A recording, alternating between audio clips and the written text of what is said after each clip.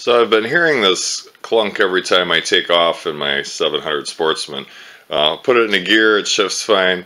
I would squeeze the throttle, it would seem to rev a little higher than normal, and then all of a sudden clunk, it would engage, and the tires would start spinning. And first thing I thought was the belt, so I went ahead and replaced the belt, and that seemed to make things a little better. Centrifugal clutch squeezed on the belt better and shifted a little smoother, but it would still clunk every once in a while. So then I thought, well, maybe it was the clutch. So I was kind of scratching my head trying to figure things out.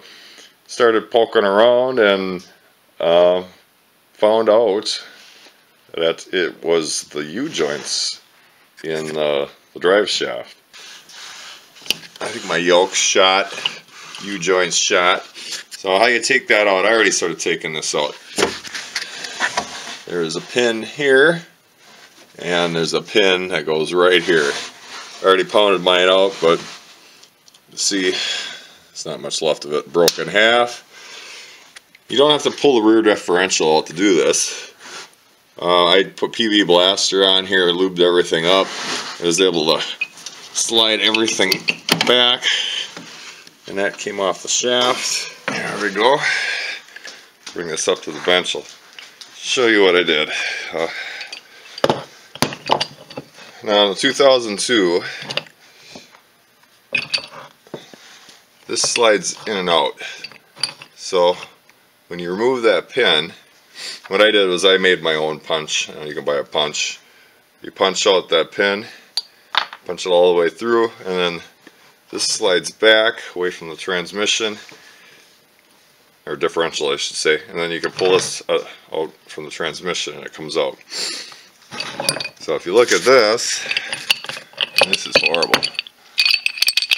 I guess they're known for that from research I've done. I mean, this is all pretty chewed up, this is shot. Ironically enough, if you search up the part numbers, they're both the same part number. So you can go on eBay or wherever and buy two of these. I bought two of these. They came with the U-joint for 35 bucks a piece. And then I already started taking the clips out. These little clips go in right behind here. So what you do is you take a screwdriver and a hammer and you pop them out. And then if you just wanted to replace the U-joints, if your yoke was still good, see my yoke is shot. If your yokes are still good, you can just punch that out and put a new U-joint in and slide that back together, you'd be good to go. Unfortunately, I'm not that lucky.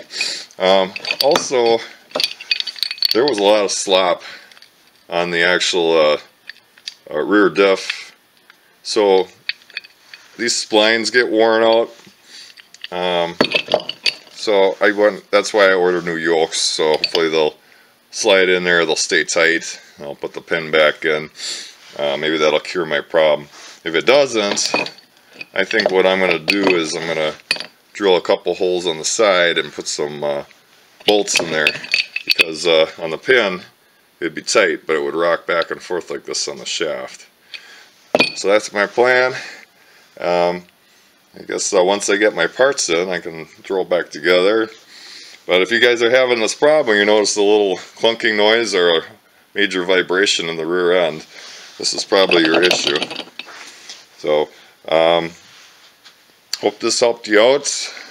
Please subscribe to my channel. I've got other Polaris fixes on there. I'm currently in the middle of replacing the wheel bearing. I'm posting a video on that pretty soon. Just got to finish it up. But hope you enjoyed it. Please subscribe. And always, till next time.